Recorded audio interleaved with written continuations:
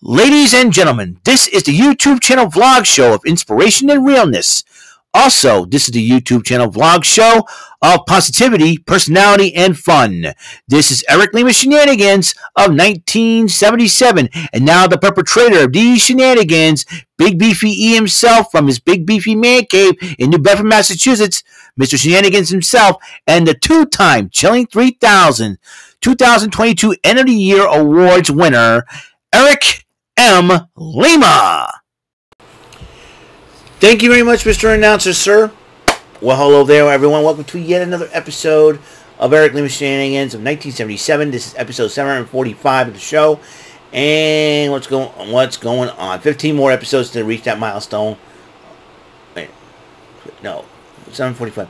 55 more episodes to reach that milestone of 800 episodes. What am I thinking? All right, we got a long way to go. Don't worry about that. Yeah, here I am once again doing a show. Going to give you what happened last just a few minutes ago on AEW Dynamite. Just finished watching that, and by the way, the Red Sox won. They beat the Braves. Yay! Congratulations. All right, Tristan Casas and Duvall were hit key home runs to get the Red Sox to win the 2-game series against the Atlanta Braves. The AEW International Championship was on the line at AEW Dynamite. Orange Cassidy took on AR Fox, and Orange Cassidy won a great matchup. When Orange Cassidy gifts AR Fox his shades, like in the signs of sportsmanship. But AR Fox grabs after they lift up each other's hands, but AR Fox grabs the glasses, crumples them, and punches him in the face, which kind of shocked the fans. But then all of a sudden, Darby Allin gets into AR Fox and says, "What are you doing, man? This is disgraceful. What are you doing, man? I gave you this opportunity, and this is how I get thankful? Come on, man. Take the loss, man, like a man." And AR Fox didn't want to explain more on that situation with AR Fox. Then during that incident,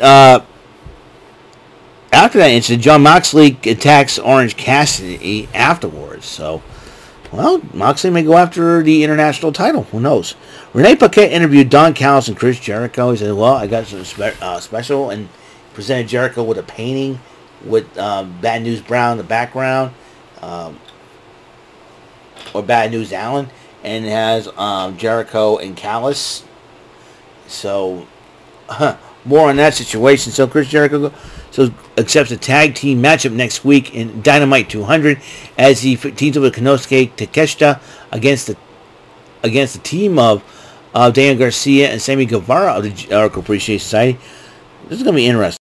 Hook basically kind of silent promo. He sits down in the subway with the FTW title, and then when the train goes by, the title disappears, and then he gets up and goes. And then the BCC cut a promo and says, "Hey, listen, don't play with fire, don't mess with the BCC," and it looks like he ended up like Orange Cassidy, so getting beat up for it. Tony Schiavone interviewed Jungle Boy Jack Perry. I found out the Beethoven theme they did, Beethoven's Fifth Symphony, I do believe. I think that was the case. And so Jungle Boy Jack Perry. Then he yells at Taz that is old in the ECW. He would kick their butts. And Jerry Lynn, of all people, decided to show up. And in fact, I just checked out Twitter, or X, as it's now called. And Justin Credible says, "Give me 3 minutes in the ring with that punk." I want to see Justin Credible go to AEW just to see him beat the crap out of Jungle Boy. Go beat the crap out of Jack Perry. And then all of a sudden, when Jerry Lynn comes out, he calls him Jungle. And Jungle Boy's dead. So, they even have a face-to-face meeting. Renee Paquette interviewed Britt Baker, and DMD says she's going to remind Taya Valkyrie and everybody what TBS really stands for, The Brit Show. Well, Jade Cargill basically left AEW. Why not, right? I think she should challenge Chris Statlander for the TBS title, to be honest. And then, this is the irony of this matchup. Now Pac, when he was in the WWE as Neville, he was nicknamed the man that gravity forgot. Okay? Who does Pac go up against? A guy from Mexico by the name of Gravity. I'm like, you gotta be kidding me. When I first saw this, I'm like, what? Wait a minute.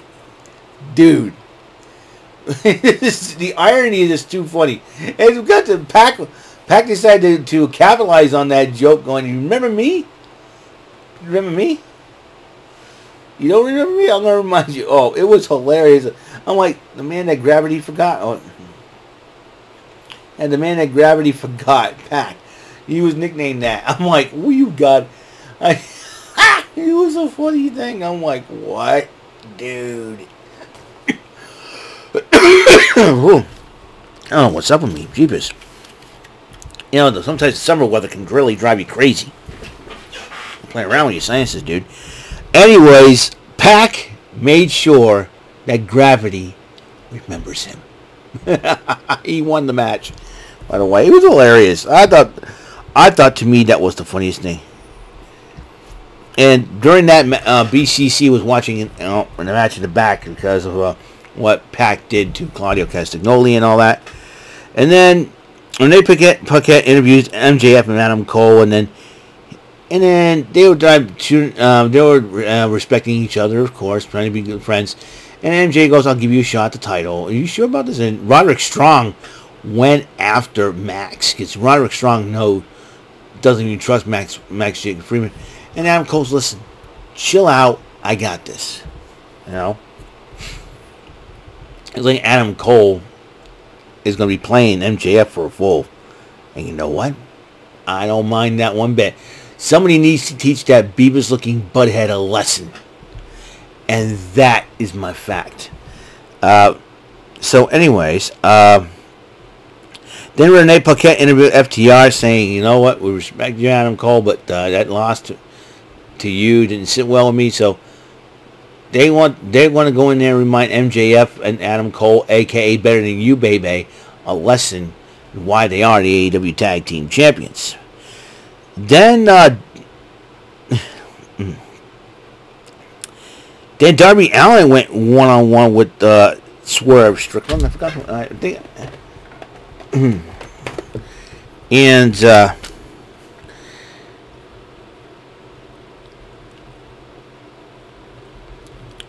And Nick Wayne decided to come out ringside to be in Darby's corner. And during the matchup, he held out Prince Nana while the hooded figure attacked Darby Allin. That hooded figure is none other than AR Fox, which I was kind of shocked. And then he attacked Nick Wayne after the matchup. But then Prince Nana hands him a Mogul Embassy shirt. AR Fox has joined the Mogul Embassy. Wow. I think AR Fox is probably sick and tired of being the nice guy and tried to win and decided to join a winning team. Hopefully. So 2.0, that's Matt Menard and Angelo Parker. A very pregnant time. Melo Guevara and Anna Jay confronts Jericho about Don Callis, and Anna Jay says, "You're selfish, and you know what? Just like Jake, we can't give you 100%." And they all walked out. So it looks like to me that Jericho's put in an awkward position by Callis, to be totally honest. Then Dr. Britt Baker, DMD, took on Taya Valkyrie. And Britt Baker won the matchup with the lockjaw. Very quick, lickety split. He's fat. Okay. I hate ducks. Anyways, Scott Steiner for you. So, the Rampage Tag Team Battle Royal participants like the Hardys are back together, which Jeff Hardy referenced to Rock. I don't know if you saw that. It doesn't matter. I'm like, hey, he's been hanging around with the Rock too many times during the Attitude Era.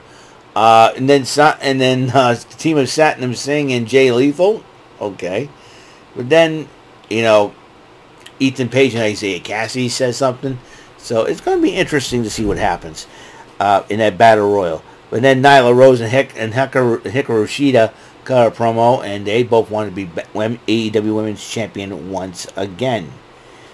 And, in fact, Hikaru Shida says she's going to unfinish business with Toni Storm, and she's going to make sure she gets that shot. And then Then the Best Friends, Lucha Brothers, and John Moxley and Claudio Castagnoli battle out in a tag team triple threat, which Orange Cassidy came out during the matchup when one goes after Moxley, distracting the other teams.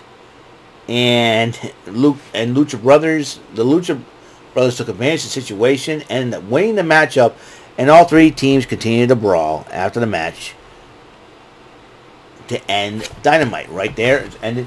As you know, this is the final Dynamite for July 2023. I am really excited about what's going to happen on the 200th episode of Dynamite.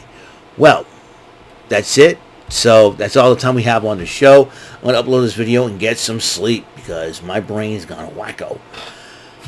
So it's been a crazy week so far. So see you guys later. And until the next episode comes rolling around, Mr. Announcer, take us home. That is all for today's episode of the show. This is Mr. Lima speaking for Eric Lima Shenanigans of 1977. A Big Beefy E, do it for Bob Saget production.